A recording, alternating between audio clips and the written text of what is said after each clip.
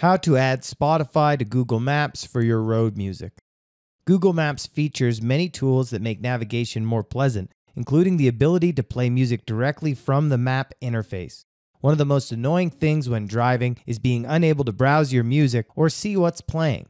For starters, the process is much more streamlined if you have the Spotify app installed and you're logged in, so I recommend doing that if you haven't already.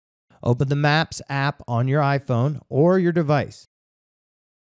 Tap on the profile circle from the top. From this pop-up, tap Settings. You have here lots of settings for Google Maps.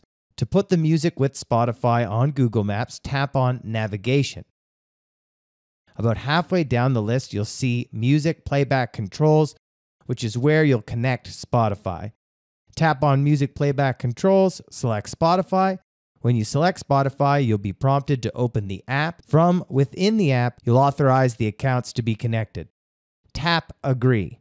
Now Spotify is connected with your Google Maps account and you can play your music on the road. If this was useful, please like and share and subscribe. You can watch more videos from the right. Also, if you have any questions, please ask them in the comments area below.